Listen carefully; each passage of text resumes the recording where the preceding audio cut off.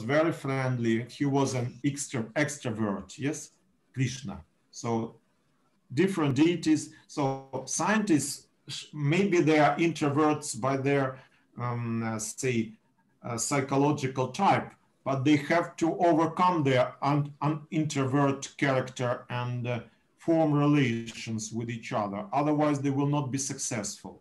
You know this Faraday saying, to work, to finish, to publish. That's what I heard from my first scientific advisor.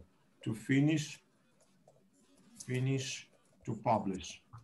So in order to work, you can work alone, but in order to publish, you have to ask the publication, you understand? You cannot publish your article alone, only on your personal, say, blog in the internet, but sometimes it's not enough, okay? So, Shiva, Pascal. Pascal was a person who, you know, that's measures of pressure. Pressure is measured in pascals. And there is a Pascal language, computer language, Pascal. Now it's outdated, but still somehow it exists. Pascal was a brilliant mathematician and a genius of a kind. But he was too much, his attention shifted to themes of religion. So religion somehow hampered his scientific activity. So here is a conflict with Pascal, religion and science. He was a mystic, and being a mystic, he said that, well, science is a distraction. You understand? He considered science to be a distraction. He considered his mystical life, his inner spiritual life, to be more important than scientific discoveries.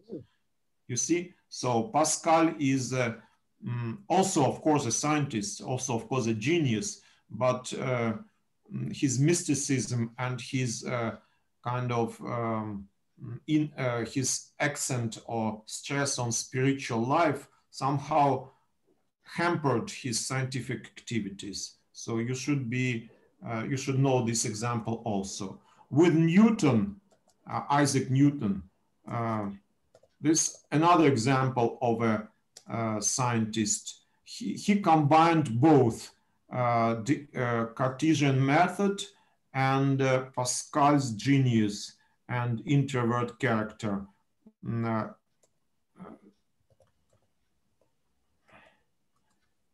I think his dates of life like that. Well, but I may be not correct with Newton, especially the date of death. But still, Newton was very also, well, he insisted on method, but he used mathematical method, mathematics, because his masterpiece was called Mathematical Principles of Natural Philosophy. Okay, mathematical principles. So this is also a feature of scientific knowledge, the mathematical character of scientific knowledge. Okay, mathematics, everyday knowledge. Well, of course, everyday knowledge has to do with figures. If you sort of count the prices, add the prices in the supermarket, but it is, you cannot say that you have how to say complex mathematical theories that you use in your everyday life. So mathematics plays a role, but very humble role in your everyday life.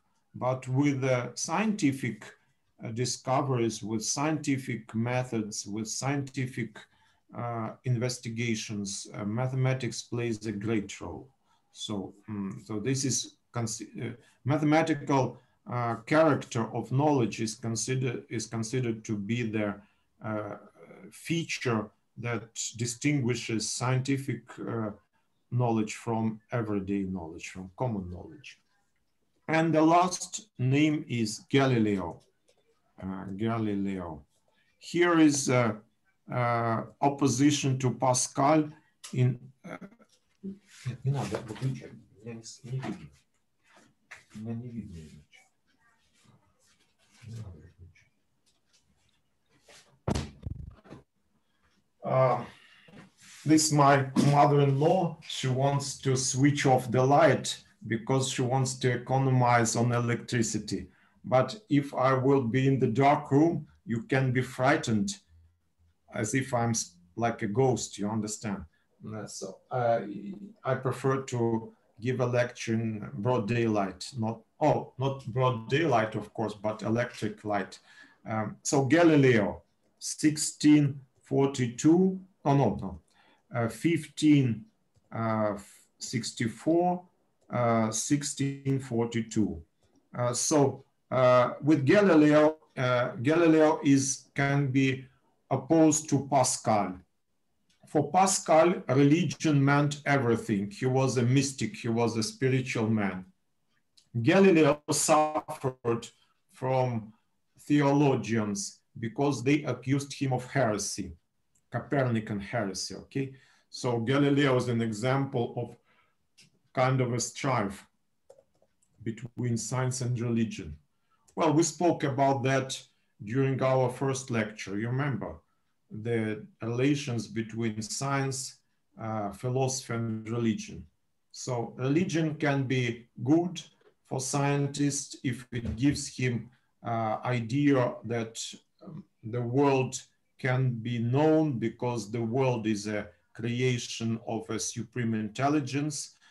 So that's the answer to Einstein's question, why the world is cognoscible or can be known.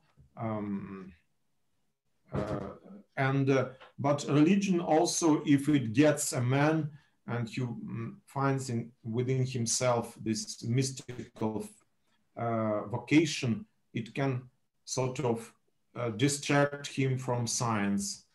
And he himself can look at the science as a distractor. With Galileo, it's another story. Galileo saw that heliocentric theory of Copernicus gives no other opportunity as to interpret certain biblical texts in metaphorical way, not literally. For example, there's a psalm,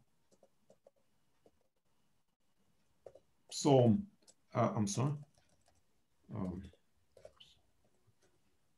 like that, I think. Psalm, no. I will write in this way. Psalm 18, and there it is written, as the sun gets out of its tabernacle like a bridegroom and is eager to follow its way. So sun is compared to a bridegroom who comes out of his tabernacle, okay? And so if we understand this psalm literally, then it means that the sun is moving. So what did Galileo do? He suggested to interpret this psalm metaphorically, not literally. And here the theologians say, well, who are you? You are only an astronomer and we are theologians. Why do you dabble, you know, dabble in theology? So you are the dilettante. You are not a professional theologian. So that was the, you know, dabble, yes? Dabble. Who knows this word? Dabble. No? I will consult English.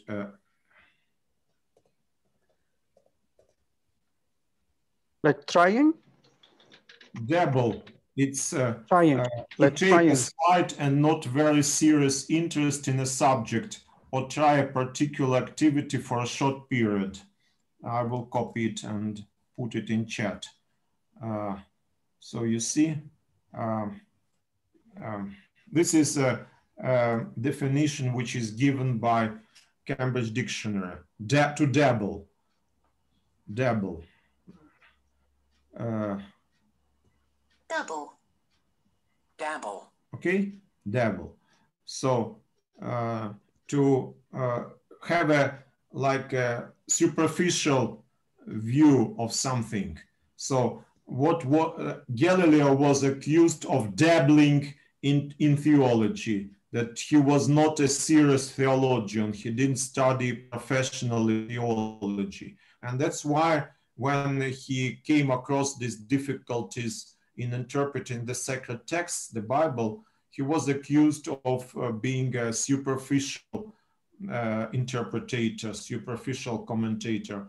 And that's why he was silenced. The Pope, Urban the Eighth, silenced him.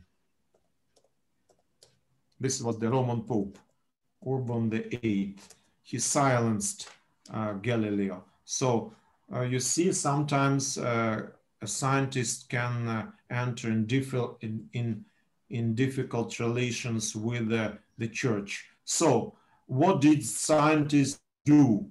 They organized themselves in academies, in scientific communities, and this organization sort of defends them from accusations from different fields, from political parties, from the churches or other religious institutions. So scientists are always fighting for their independence.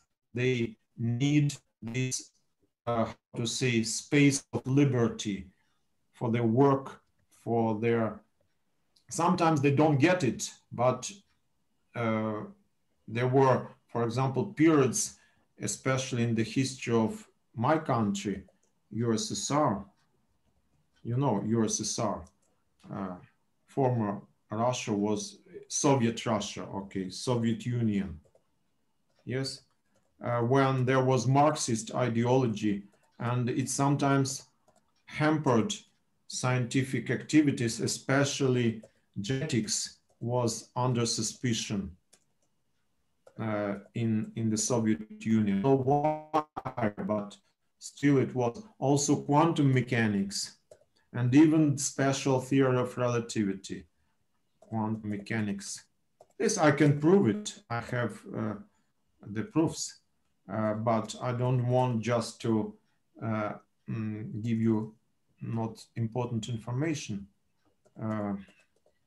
Quantum mechanics and theory of relativity. They were all considered idealistic, not in conformity with Marxism of relativity. Well, what did maybe physicists would have suffered?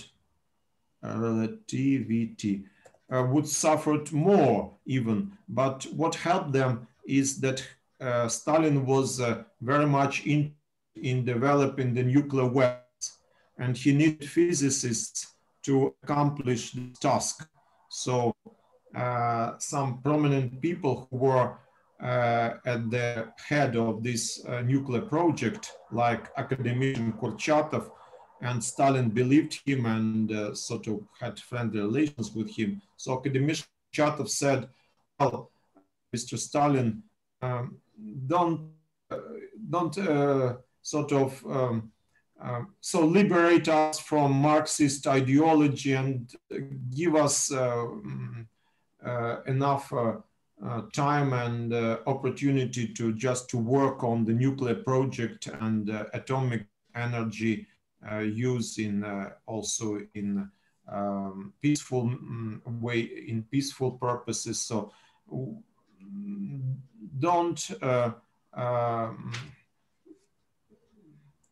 allow the philosophers, Marxist philosophers, accuse us of different heresies. Just remember the example of Galileo. Now, maybe the church feels a little bit ashamed of what happened, and Pope John Paul II officially rehabilitated Galileo. John Paul II, on behalf of the Catholic Church, he rehabilitated Galileo from the suspicion of heresy. Okay, so this is, well, what I want to stress. We had this also part of this question is a scientific institution. So science as a social institute. So we have to speak about also so-called scientific community. This term was coined by Thomas Kuhn as philosopher of science.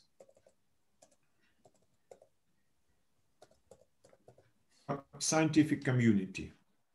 This term was coined by Thomas Kuhn. So Thomas Kuhn, American philosopher of science.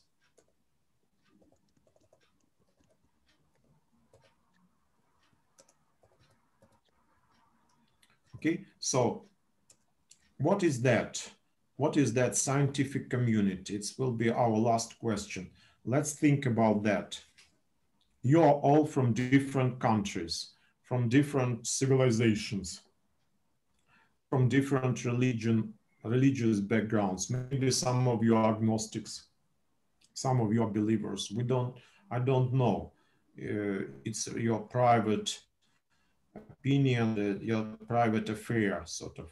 But what unites you all is not your differences, linguistic or cultural, but this adherence to scientific unity, which is international, you see, and it possesses a certain qualities, how to say, so scientific ethics, like communalism. What is communalism? Communalism means that nobody is excluded, that science can be done by women, by men of every nationality, every race. Only what is needed is your talents, your abilities, okay? So this, and also communalism is a free exchange of scientific information. So you can publish your works, your achievements, your results, and they can be reached by anyone from any place in the world. And I think the internet can help greatly this feature of communalism. Well, also, well, there's an abbreviation called CUDAS. I'm sorry. CUDAS. This is Thomas Merton, a famous, not Thomas, Robert Merton, CUDAS. What does it mean, this abbreviation? Mertonian norms, they are called.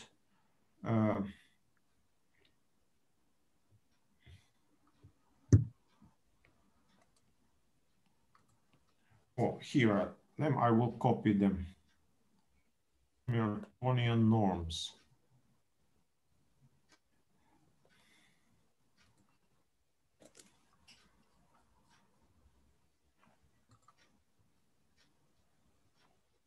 Here they, 4 Mertonian norms. I'm sorry. No. You see, the 4 Mertonian norms, often abbreviated the CUDAS, can be summarized as communism or communalism. The scientists have common ownership of scientific goods, intellectual property to promote collective collaboration. Secrecy is the opposite of this norm, okay? Universalism. let's speak about universalism. So, universalism.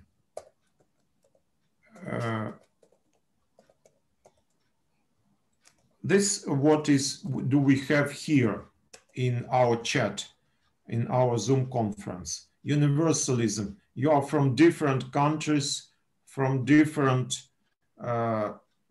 sexes, different races, different nationalities, different religions. But you you see, scientific validity is independent of social political status or personal attributes of its participants, okay? So this is what we say universalism. This is a typical feature of scientific community, so of science as a scientific, as a social institution. Then comes D, disinterestedness. This is the most difficult thing. Interestedness, disinterestedness. This is difficult. Because every person is an egoist by his nature. So how to reach this disinterestedness? How to become an altruist? You understand? Altruist. How to say? How to pronounce it? Who can pronounce it correctly? Altruism. You can write it, I think. Yes. You can. Altruism, yes. Write it in chat because I know how it is written. Yeah. I don't know how to pronounce it. Altruism, maybe.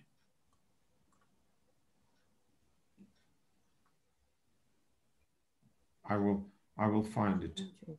Okay. Yeah, it's altruism.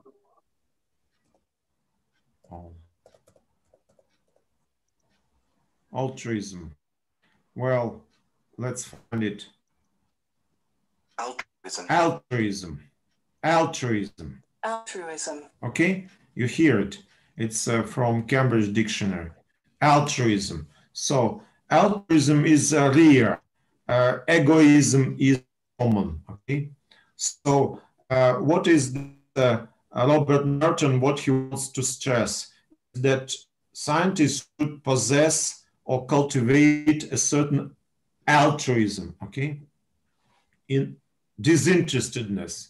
So he should fight with his natural egoism. Act for the benefit of a common scientific enterprise, you see, rather than for the personal gain of individuals within them. Okay, so act for the benefit of a common scientific enterprise. Okay, that's it. That's important. And then organized skepticism, the last one. Why should we say that a scientist should be a skeptic? Skepticism. Or as Karl Popper called it, skepticism. Karl Popper called it critical realism.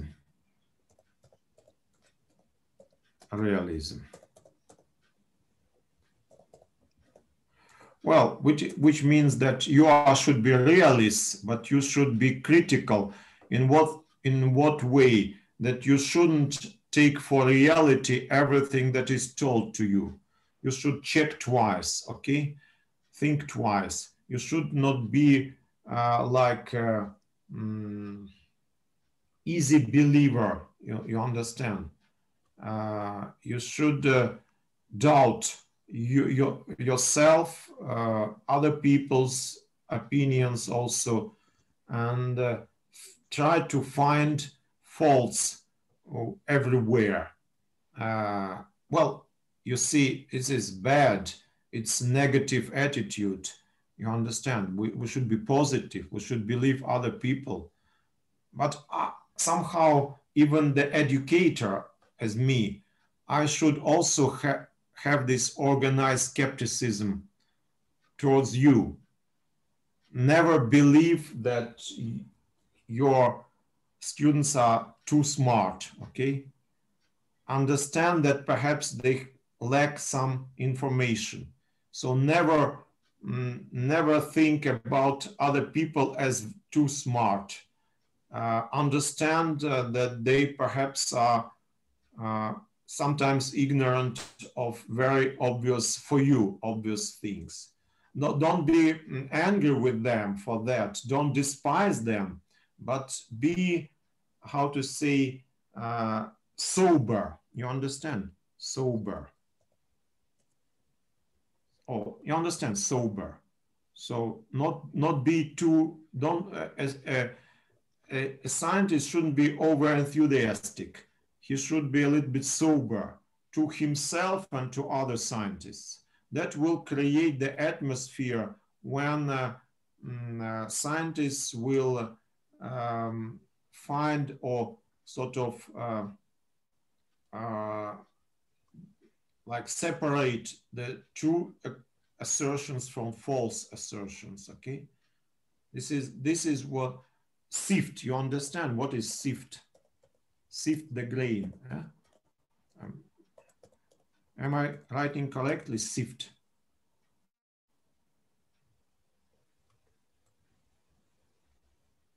Sift. I will just sift.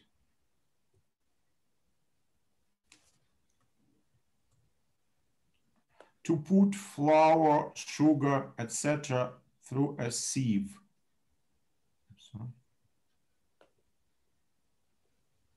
Or break up large pieces. Well, this means sieve. I'm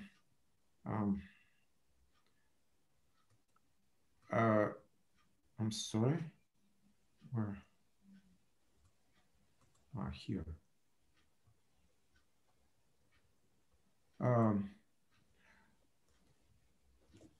Yes, this is to sift, not swift, but sift.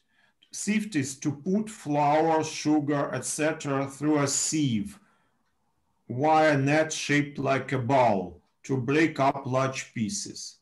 So you should sift the knowledge in order to sift error from truth, okay? This is skepticism, because many things, well, for example, sometimes when I listen to my lectures, I can sift good things from mistakes. Yes, separate mistakes from true assertions. So sometimes, well, if I make a lecture like this one, which is more than an hour, then I'm afraid I can make a lot of mistakes, okay? So I must always correct myself or question myself, or also, well, observe my language, and sometimes even look into the dictionary, just not to mix up things, just not to give place to some mistakes, okay? Because I'm teaching other people, it's very important that I will not teach false things, okay? But you are also invited to correct me if you find some faults or some typos, I don't know, typos, yes, mistakes. How they? Typo errors. Yes, yes, yes. So this is typos. Yes, okay. So and if I make some mistakes, I apologize in advance for that. Well, maybe you are tired and we should stop it, yes? Or you have questions maybe, then I can answer questions. Or who are listening to me? How many people are listening? 17 people. So please, if somebody have questions or maybe organizational questions about the, yes. How can you define organized skepticism? Skepticism. You see here is already, we have already definition. Sorry. So was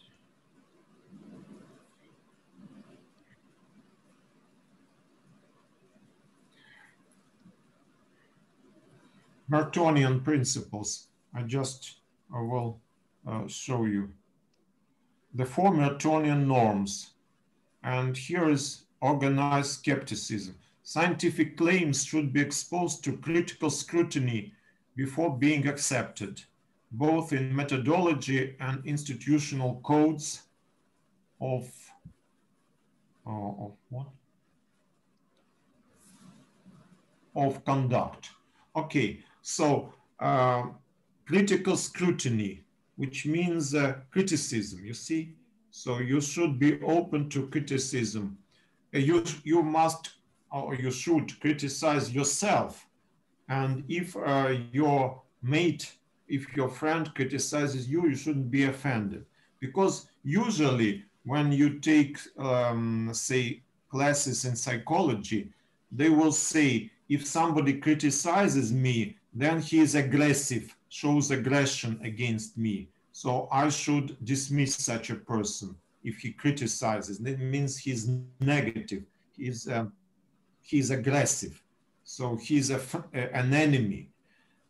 In science, if you have such a position, somebody criticizes your views and you say, oh, this is an enemy, he's an aggressor, I should just cross him out of my notebook, okay, and ban him, okay, from my social, how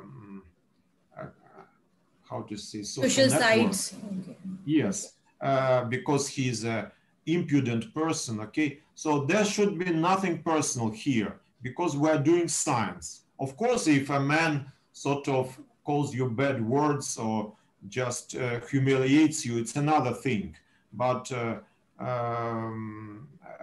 if just it's a normal, intelligent talk and a person politely shows you his disagreement with your, say, conclusions and shows you perhaps where can be a mistake here found in your, say, mathematical syllogisms like that. So you should just give an ear to it, okay? Don't be don't be offended, okay? So try to practice humility. You know, it's humility. I don't know. Humility is not now. Humanity. Try to practice humanity. Okay. Humanity and humility also. Humility is maybe more old-fashioned. Humility is just to be humble. To insult someone or to humiliate someone. Well, humiliate, of course, is bad. To humiliate a person, it's bad behavior. But humility as a virtue is good, that you don't sort of think too much of yourself. Well, this is, of course, maybe a little bit old-fashioned notion, but still it exists. Well, I can show you how it is defined, humility.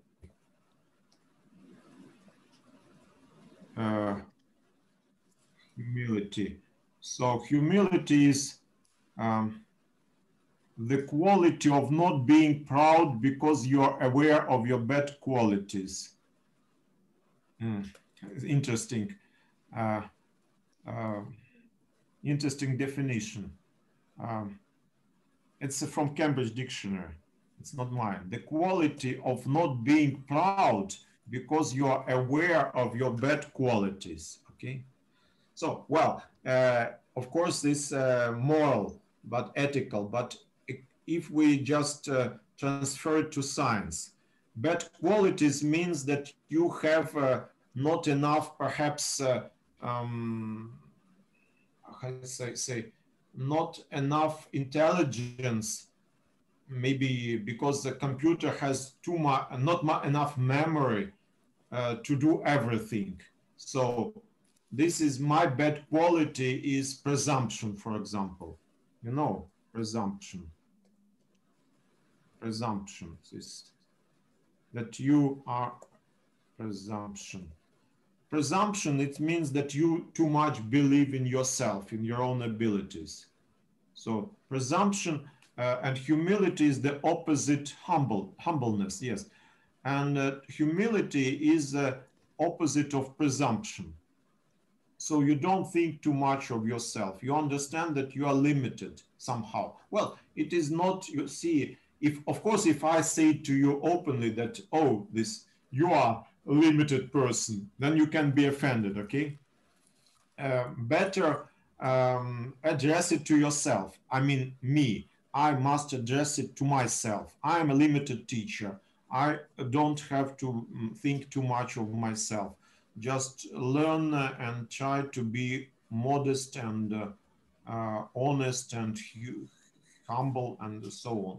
So this is what we call skepticism in relation to oneself. But also skepticism can be oriented towards hearsay, you understand, to fake news, okay? Because science is always opposite of pseudoscience, okay?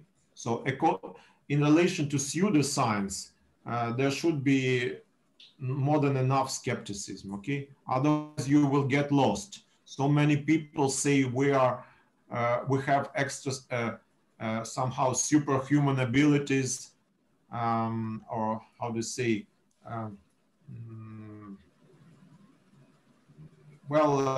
we can just parapsychology, we can read other people's thoughts, or we can just move objects by our just will. So if we allow all these things to enter science, then it will be the end of it, you see? So you should be very skeptical. Skepticism was shown by many scientists when there was a how to say, fashion of so-called spiritism. You know, spiritism. There was a fashionable movement in 19th century Europe, spiritism. And mediums, they were people who evoked spirits. Well, so yes, I think these are just examples where skepticism is perhaps important, okay? It doesn't mean that skepticism should just lead you to agnosticism or atheism. This is quite another thing. We'll discuss it, that religion can have its place in science. Okay. And it's not contrary to science. But I would say superstition should be excluded, okay? Okay, so but yeah, I do want to know that how does it is related to the science? Like, does science believe in the spiritism or in a ghost or some mediums who evoke ghost or like yes, that? I see. Yes, well, spiritism, of course, is like some form of religion, because spiritism is a quasi-religious movement, you know, quasi-religious, because it's not organized like the church or like Hinduism, for example, whereas tradition, it's a quasi-religious movement.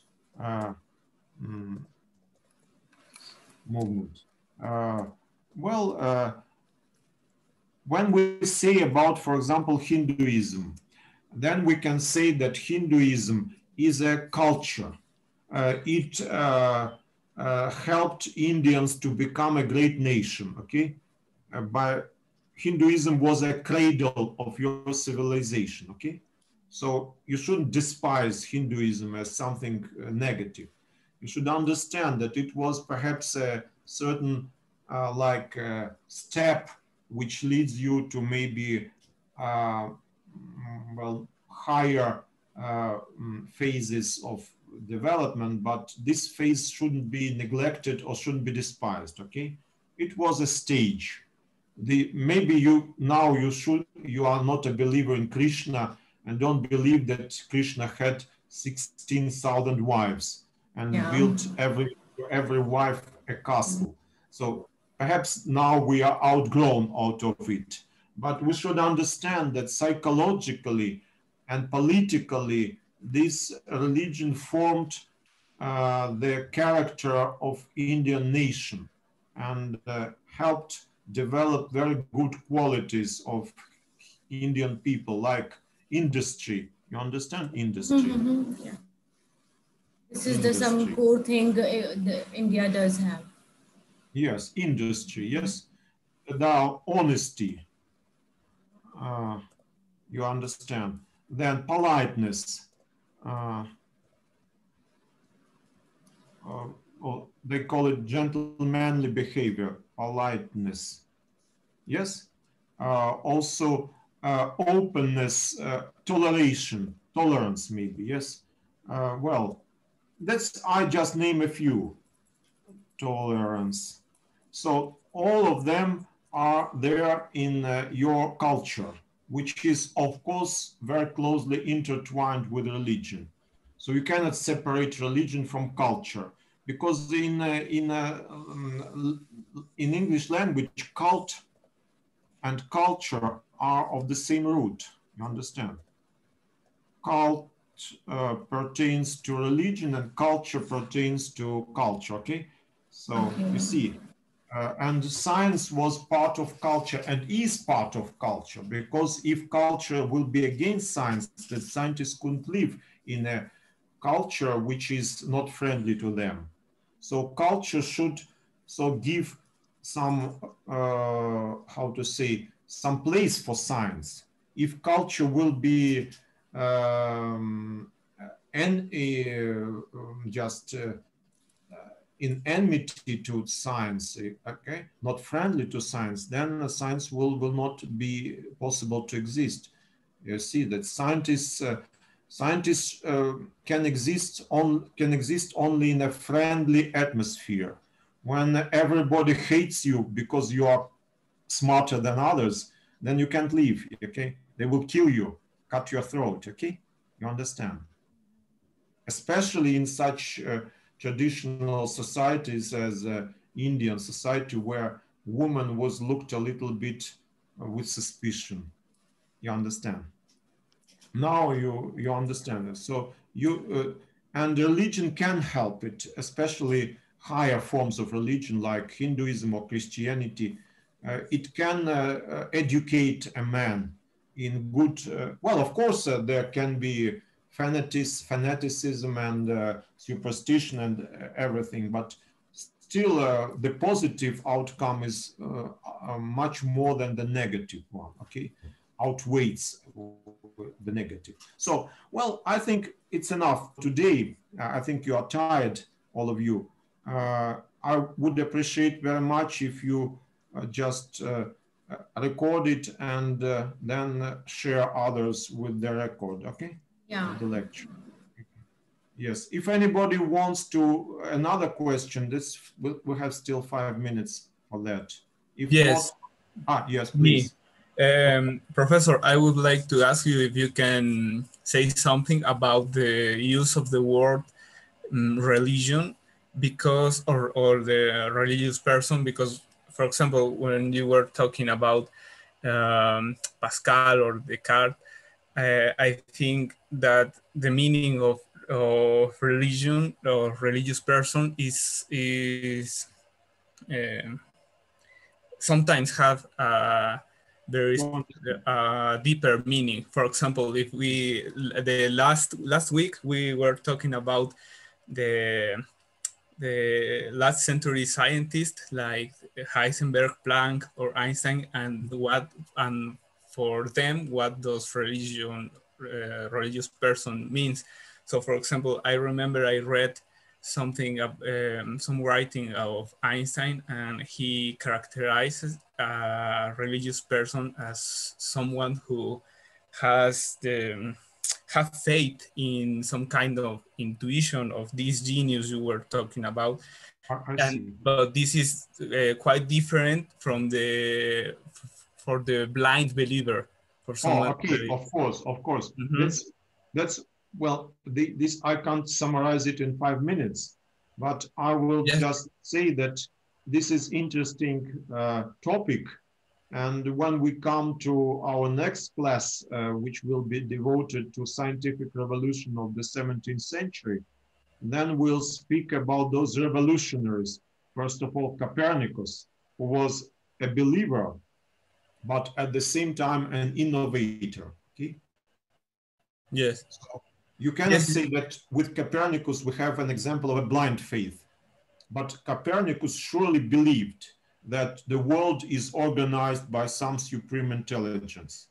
Well, I will show you by concrete examples. Yes, I just want to point out that because we are going to listen and use this word a lot, and yes, maybe we need to have a... Of course, we have to precise its meaning. Yes.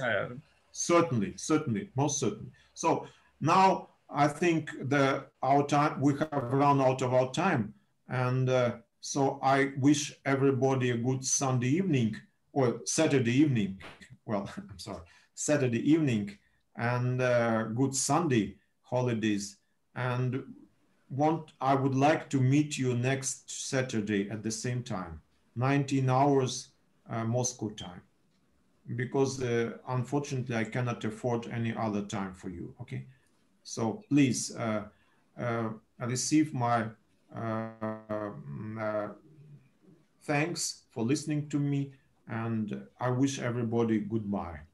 Thank you. Goodbye. Thank you. Noches. Thank you. Bye. Thank you. Goodbye. Noches. Goodbye. Thank you. Especially thank Anshita.